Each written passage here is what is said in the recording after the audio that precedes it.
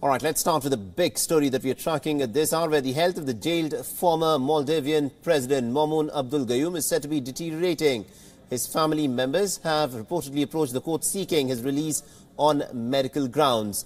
Now, Gayoom has been behind bars for his alleged role in a coup attempt against President Abdullah Yameen in the month of February. His daughter Dunya has now appealed to India for help.